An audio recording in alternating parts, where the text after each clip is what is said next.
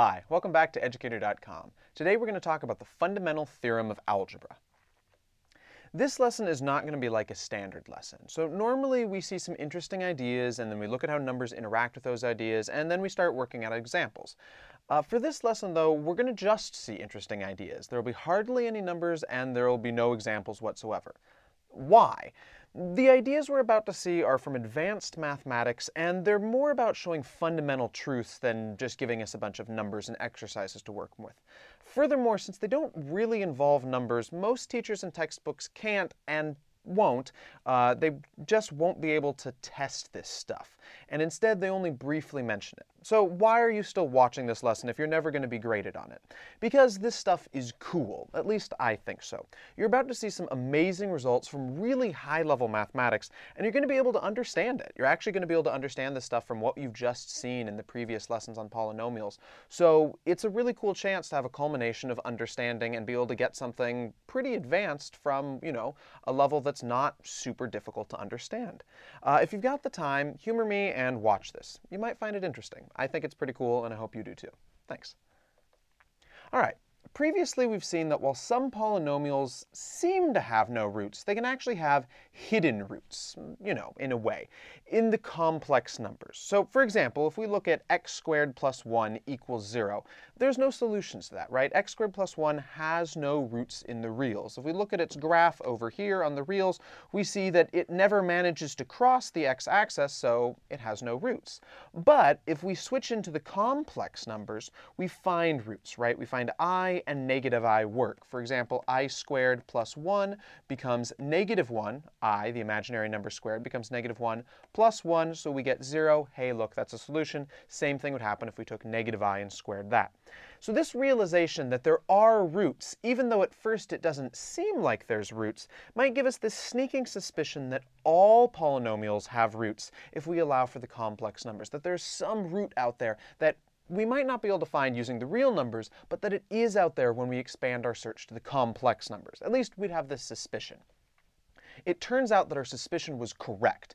This idea is expressed by the fundamental theorem of algebra. It's such an important fundamental idea about how polynomials work that it gets this name, fundamental theorem of algebra. And it says that every polynomial of degree n greater than 0 has at least one root in the complex numbers. Notice that it's at least, so it could have more, and it also says complex numbers. So every polynomial that isn't just a constant, that has a degree of 1 or greater, has at least one root. So we're guaranteed a root in the complex numbers if we expand our search to the complex number. This seems like a pretty simple idea, probably, but it's actually very difficult to prove. The proof requires advanced mathematics, and so we won't be able to see it here in this course. But trust that it is true, and it can be proved if you get to a high enough level and have enough background. So at this point we might say, well, where are all the imaginary roots? Considering the fundamental theorem of algebra, why haven't we seen more imaginary roots? If we're guaranteed, what that says, why is it that x squared minus 4 equals 0? Why do we get only the roots of 2 and negative 2, right? Those don't use imaginary numbers. It seems that we're just fine without imaginary numbers. We can find roots just fine. So what is up with the fundamental theorem of algebra? Well, remember, it didn't say imaginary numbers, it said complex numbers.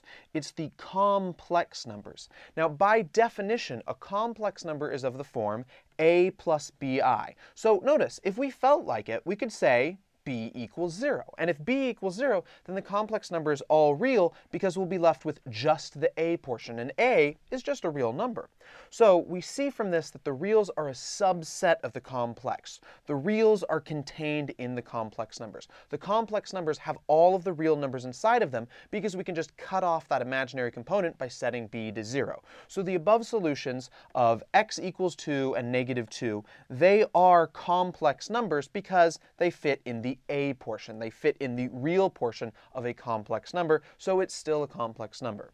We can show all real numbers as complex numbers, so that's what the fundamental theorem of algebra is telling us.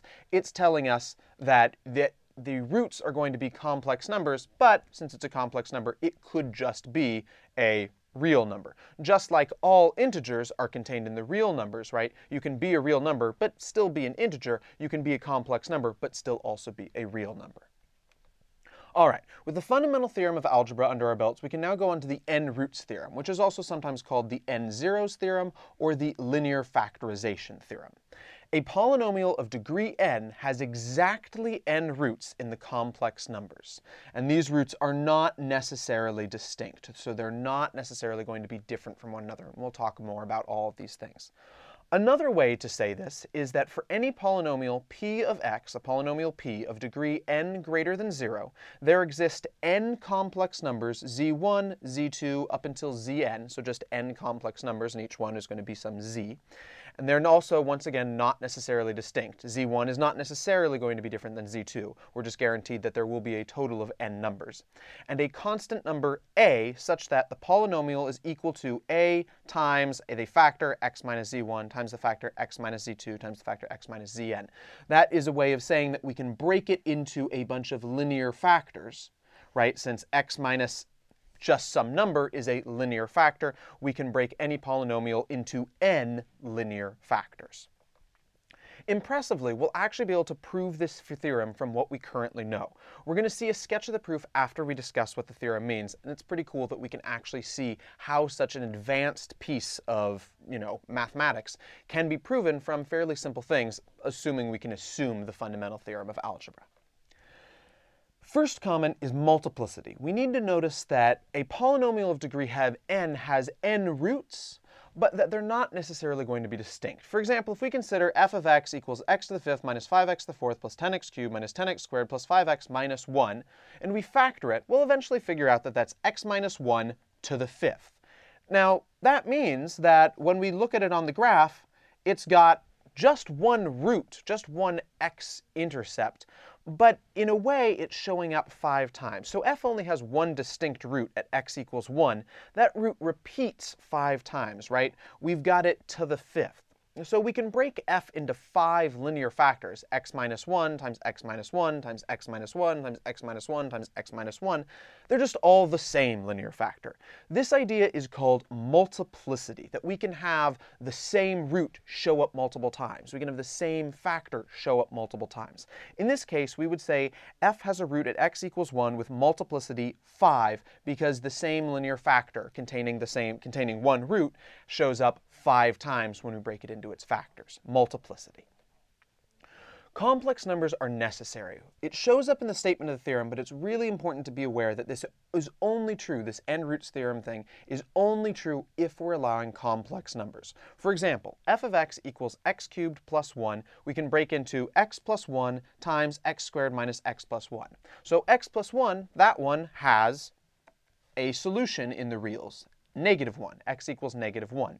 But x squared minus x plus 1, that thing is an irreducible quadratic. It doesn't bring any real solutions. So if we restrict ourselves to the reals, f has only one root at x equals -1, if we're stuck just in the reals. But this theorem tells us that there must be an additional 2 roots, right? Because we started off at a degree of 3 in our polynomial. So since our polynomial had a degree of 3, we're guaranteed a total of 3 roots. And if we found that there is one root already, then we know that we can subtract one off, so there must be 2 roots left that we haven't found yet. So those 2 roots must be complex.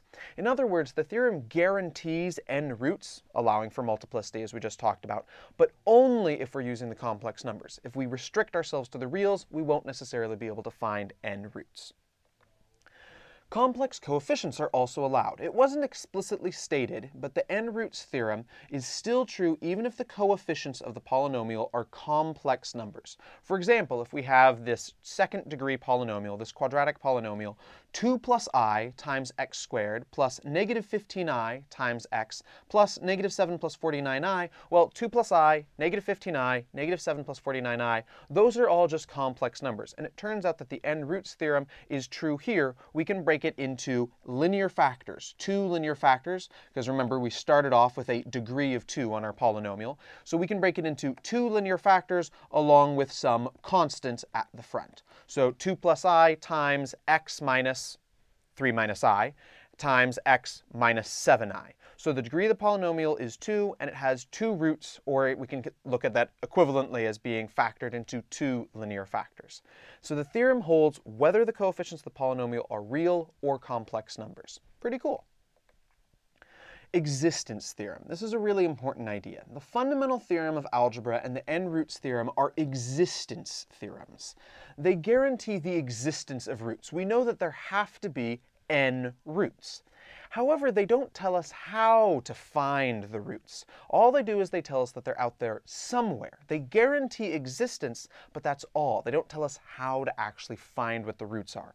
For example, we know that x to the 4th plus 1 equals 0. Since we've got a degree of 4, it must have 4 roots, but that doesn't actually put us any closer to figuring out what they are. All we know is that they're out there somewhere, but we don't know what they're going to be from these theorems. The theorem guarantees the existence, but it doesn't tell us how to actually get to them. That's an important point.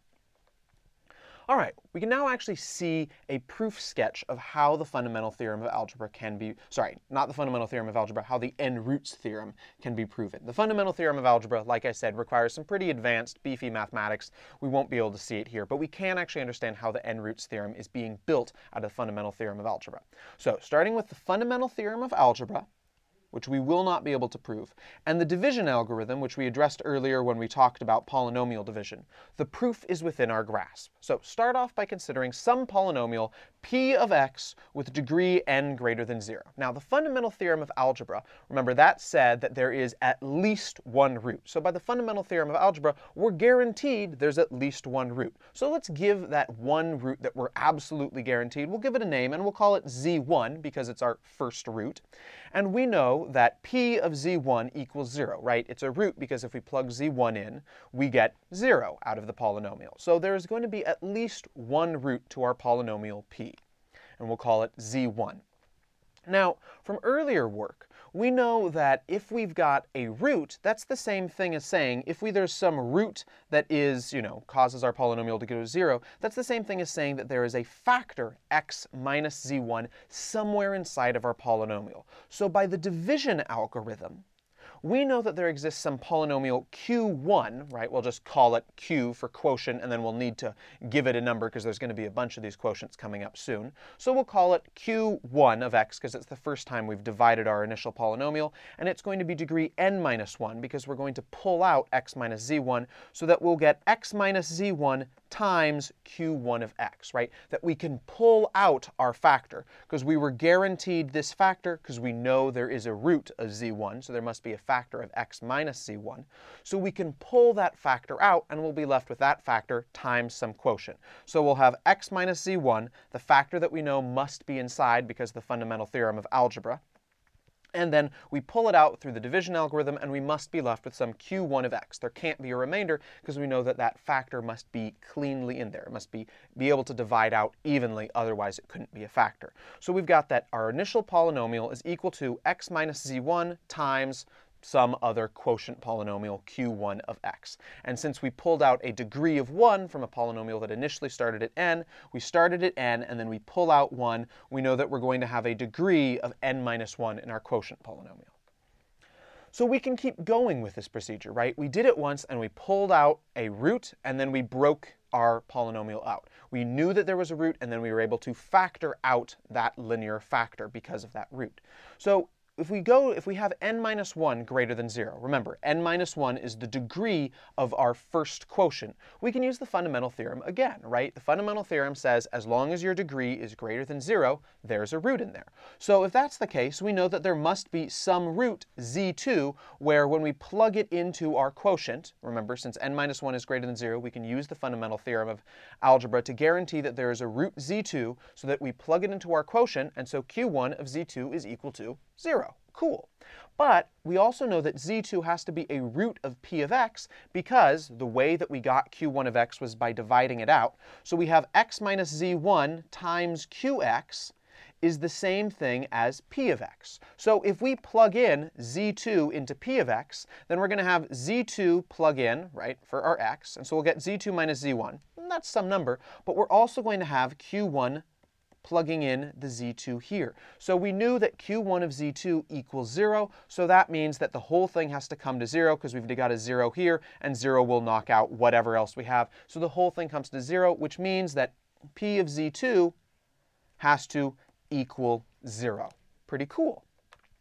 Now, we can just use the division algorithm again. We know that q1 of z2 equals 0, so it must be the case that x minus z2 is a factor of q1 of x, right? Since it's able to be pulled out, so we can pull out a factor x minus z2 from q1, which gives us, once again, another quotient, our second quotient, so we'll call it q2 of x, and q2 will be a polynomial of degree n minus 2, because remember, q1 started at n minus 1, and then we're going to subtract 1 because we're pulling out a degree of 1. So we subtract 1, so we're going to get n minus 2 as the degree of q2 of x. Now, this means that we can also express p of x as x minus z1 times x minus z2 times q2 of x, right? Since q1 of x equals x minus z2 times q2 of x, and we know that p of x equals x minus z1 q1 of x, we take this right here, and we swap it in for q1 of x right here, and we're going to get this thing right here, x minus z1 times x minus z2 times our quotient 2, our second quotient of x.